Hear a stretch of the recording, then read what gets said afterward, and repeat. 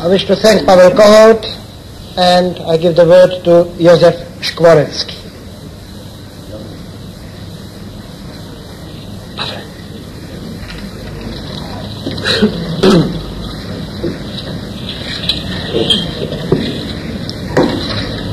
There are few social phenomena more embedded in the sentimentalism and its tear-jerking cliches, which would at the same time be less researched by sociologists and psychologists than the phenomenon of exile.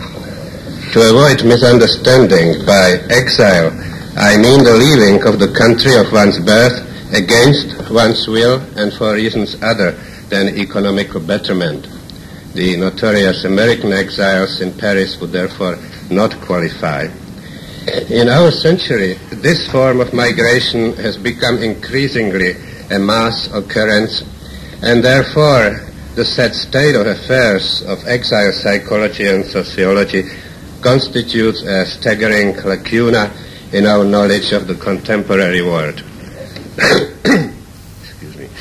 Any philosophizing about literature in exile should consequently concentrate not on the usual question of what does the quote-unquote unnatural situation of exile do to the creative mind, but rather on the problem of to what extent has the creative individual been able to shed light on a human situation which he shares with hundreds of thousands, if not already millions, of fellow human beings not endowed with artistic creativity. Such approach to the subject represents a shift from the old-fashioned Ovidian lamenting to modern Conradian exploring. A shift from the ridiculous, for the exile's lot is not anymore a rare exception, the ridiculous stance of a yammerer blabbering about distant Rome, to the man or woman who accepts his destiny and investigates it as a situation humaine. The latter attitude, naturally, does not mean a total blackout on memories and an equally total integration, an indistinguishable merging with the new environment, an absolute transformation of personality. Firstly, such a metamorphosis is hardly possible at all.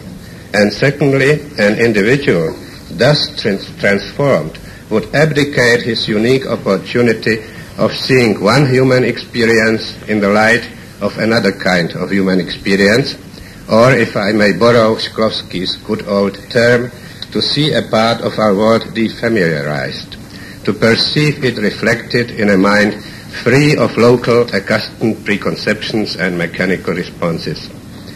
Another human experience in the case of exiled writers who came out of the cold of the Marx-Leninist night in the East is, I am afraid, an experience of what may easily be the model of the impending future of the entire world.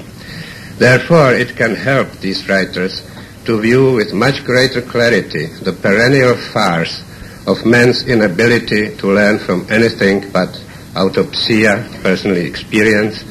It can aid them in making an equally vain attempt to explain, to warn, or simply to bear an informed, not just an astonished testimony to the fall of the so far only civilization worth its name in human history.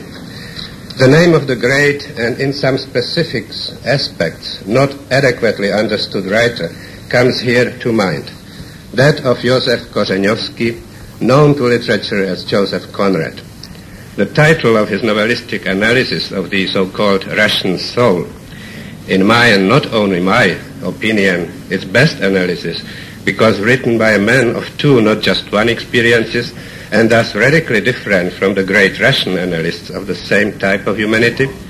The title then of his Russian novel, Under Western Eyes, is paradigmatic. The constant reminders throughout the book of things happening under Western eyes and yet unnoticed by and incomprehensible to the Western mind, the unforgettable scene of the two Swiss know-nothings drinking beer in their cradle-to-coffin Western security on the shores of the Geneva lake, while the pathetic tragedy of Razumov unravels itself within their earshot. These insights and observations have, unfortunately, lost nothing of their relevance and validity to this very day.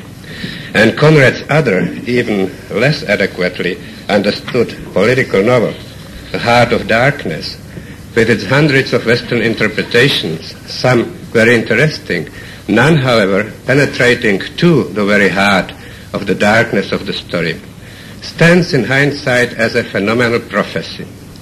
Take the unobserved significance of the choosing of a Russian for the hero of a novel set in 19th century Congo. Take the Russians' relationship to and its slavish adoration of the abhorrent Mr. Kurz, who, and I quote, you can't judge as you would an ordinary man. What else is this than a prophetic extrapolation from what Conrad knew so well, also from Autopsia, about the Russians, their self-sacrificial idealism, but also their ignorant messianism, their Oblomovian cruelty. How blindly these, today the most relevant aspects of the sinister tale, have been ignored, or more probably not properly appreciated, not only by the Western college professors, but also, for instance, by Western artists, such as Mr. Coppola, who mechanically transferred crude plot fragments from a poetic analysis of the totalitarian attitudes of the East to a widescreen discrediting of a war in the terms of Camus' evaluation of modern man's dilemma, not quite unjust, if certainly cruel and probably badly mismanaged, the tragic outcome of which brought about some of the most ruthless manifestations of the same attitudes in our own century. However, if I may be permitted to comment, aesthetics betrays a lack of understanding best and takes its revenge. The shuddering and meaningful scene of Marlowe seeing the human skulls through his glass on Mr. Kurtz's fence is transmogrified in Mr. Coppola's opus into Hollywood-like horrors which look as if they had been lifted out of Trader Horn from any of the obscure films that followed this prototype in the US and in wartime Italy. But back to the exiled writer, I would like to coin a slogan for him, not Ovid, but Conrad. And while our weepers are still with us, the literati who have been pouring out book after book of mostly poetry, but sometimes prose, on the theme of the incurable nostalgia for a fatherland from which the evil but unanalyzed powers of communism have driven us, writers begin to pop up who have parted with sentimentalism, who have looked at our emigre human situation sine lacrime et ira, who have tried to explore the societies in which fate has planted us using the defamiliarizing power of our two experiences. I am not comparing the artistic potential of such writers to that of Conrad. He was a rare genius, but his attitudes clearly are present, if only as a promise. It has always been my conviction that the Kurzian, unmentionable horrors of Stalinism had not only their comic aspect, but also have done some good. To be sure, the doing of good was unintentional. That, however, does not mean that it should go unobserved and unused in fiction. And let me state, without trying to document my assertion in detail, because that would be beyond the scope of this brief paper, that one of the good things Stalinism has done to some, perhaps many of us, is our exile.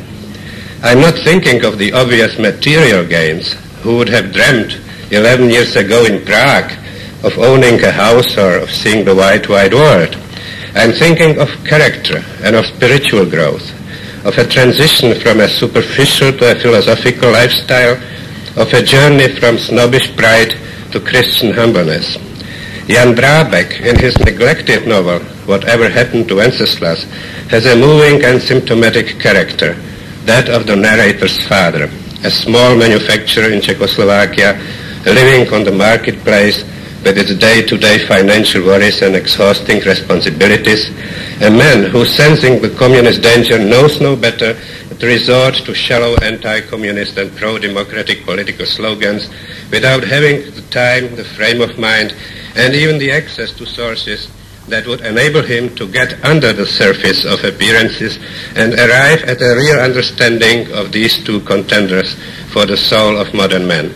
This merely Pavlovian man is forced to flee the country and comes to the States. His social status is drastically reduced. All he feels is the hatred of a wounded animal. He throws himself feverishly into the futile activity of writing letters to the editor about communism. Some are printed, but there is no response. The man soon realizes the vanity of such endeavors. But then he discovers the libraries of the Free West, the evening courses of its free universities. Working as a laborer, he begins to study at night. He dies prematurely, but not before he has become a thoughtful historian, armed with profound knowledge with which to back up his democratic creed. He has no time to use it in the just crusade against Soviet communism, but he dies a more humane man. This is what I mean by the unintentional benefits of the totalitarian destruction of people. Yes, they will kill them, but some, and perhaps many, die more human than they would have died otherwise. I hope, naturally, that nobody will interpret my example taken from Jan Drabek as an approval of the naive envy some Western writers have half earnestly voiced for the inspirational qualities of suffering under totalitarian dictatorships. All I am trying to suggest is that chances are that without having been exiled, we would have remained not only less well-traveled and less well-to-do, but also somewhat shallower, more ridiculously self-satisfied, and one human experience shorter. Perhaps I can say somewhat less human. I am trying to suggest also that this, rather than the epistulae exponto, is one of the major subjects for the exiled writer. Since we hopefully have gained at least something of the wisdom I have tried to sketch out, we should be richer as writers, and this Conradian richness of our humaneness should project somehow into the works that we, with the help of God and grants, shall write. Naturally, it can't come about overnight.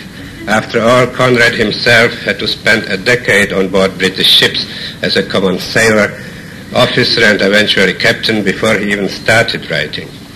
Obviously, some of us are too old for that, but some are not. And there are already glimpses of these works of the future. The very gifted Jaroslav Vejvoda's latest collection of stories, Ptáci, the birds, is one such rather mighty glimpse. Drabek's flawed but interesting report on the death of Rosenkavalier shows this potential. There is a young man in Chicago by the name of Jan Novak, who, in the manner of Nelson Algren, writes unsentimental, very naturalistic stories about Czechs in today's Windy City that are exiled literature in the sense of a fruitful clash between two experiences. He also currently has a play in New York off-Broadway. Jan Beneš's Zelenou nahoru, Green Up, although very uneven and in parts superficial, has some deep and revealing sequences. Eva Límanová, who years ago published a book of short stories in Prague, has recently written tales that are of the kind I have in mind. And there are a few others whose names are totally unknown as yet. These are the Conradian beginnings. Naturally, I do not know whether there will be also some Conradian endings. All I can do is hope.